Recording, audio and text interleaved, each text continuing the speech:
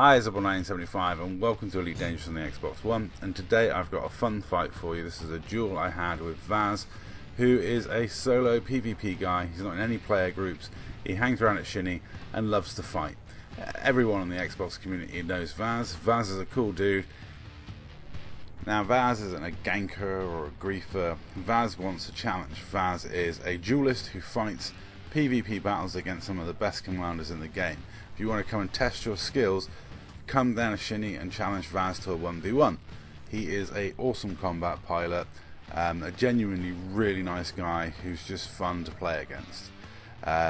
Always very honourable, always very polite in combat.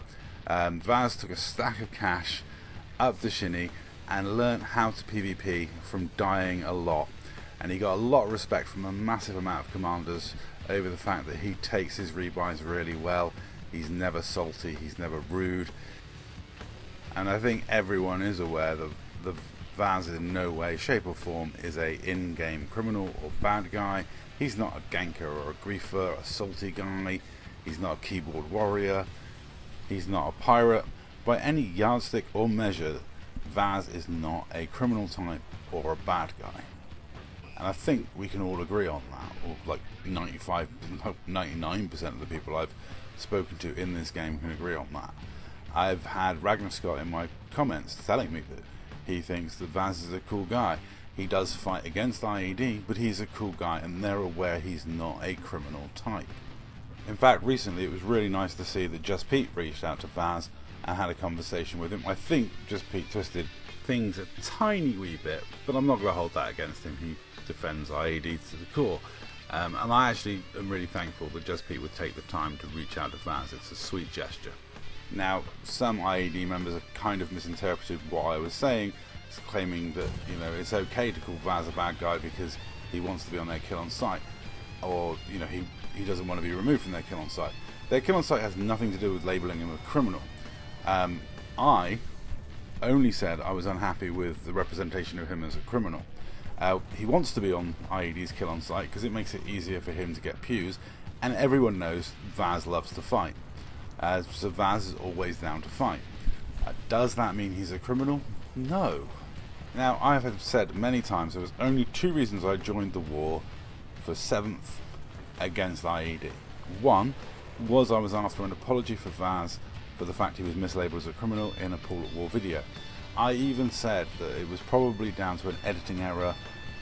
I mean, I make videos and I've made tons of mistakes over the, you know, thousands of videos I've made where I've, you know, put a tile in and then realised what I'm saying, you know, and I clarify things in the comment section. Recently I did a video about someone combat logging, and I realised that I said the word combat logging while I was showing an honourable dude. So I put in the description just to clarify that guy took his rebuys, and it was the two guys in the later clips I was referring to as the combat loggers. You know, I make videos all the time. I understand editing errors can happen, but as you can see, Mr. War's video goes straight from here comes the criminals to IED attacking VAAS. To me, it was a very simple thing. It was a minor editing error. Now, after a long conversation with many members of IED, there's like a 45 comment thread on there. You can read it all on Paul of War's video, which I'll link in the description down below. But here's one of the bits of that conversation. I'll also put this at the end of the video so you can fully read it. But you probably have to pause it to read it in full because I'm not going to put a tile up that long. I mean, the general gist of Mr. War's reply was that, you know, you make your own, you blaze your own trail, and if VAAS shoots them, then he's, you know, choosing to be a criminal. I also gave him a very easy option, which was do a video where you have a 1v1 with VAAS and just talk about it and say he's, you know, he fights against us, you know, so therefore he's KOS, but he's not a bad guy. That would have been really easy, especially as he's Paul at War's had two recent 1v1s with VAAS. One was Crate versus Corvette, which VAAS lost because he ran out of fuel, which is hilarious.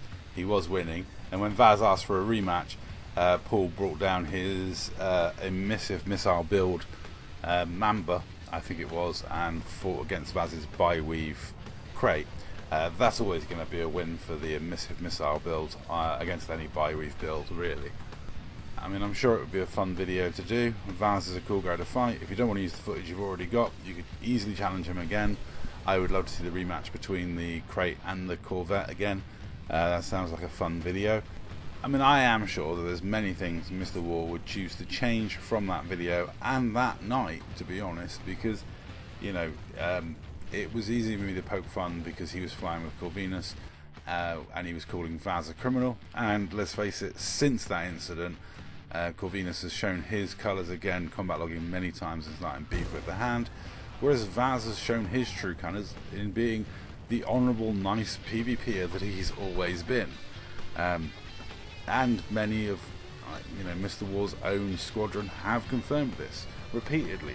Even some of my harshest critics, some of the people who really don't like what I say in my videos, have reached out to me and agreed with me that, you know, VAAS is a cool guy, he's a nice guy, and he's not a criminal. So I really don't see the issue with this.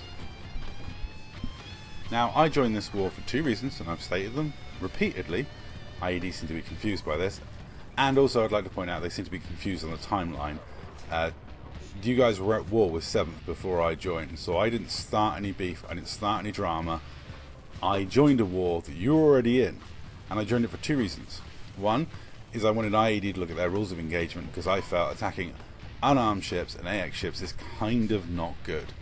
It doesn't make you look good. You know, I didn't demand you change your rules of engagement, I asked if you could look at them. I don't think that was a particularly demanding request, but IED seemed to have taken a major issue with that. And the second thing was the VAAS criminal issue. I mean, I've made other videos mocking some of their in-game behaviour, but everything I've said I've evidenced, apart from they use a bot for their KOS, which I haven't got any physical evidence for because I'm not on their Discord, I can't access their KOS. This was just something that I got from some ex-members and some current members of IED. I was asking if I could get hold of their kill on site list, because I just wanted to have a look at the whole kill on site list and see like how it's structured, because I understood they used to do tiers of how bad you were, and I wanted to kind of see what tier I was on and stuff like that. But the person said they couldn't get hold of the whole list because they use a bot to filter it. And I was like, well, that'll do, I'll just quote that because, you know, that sounds fun enough.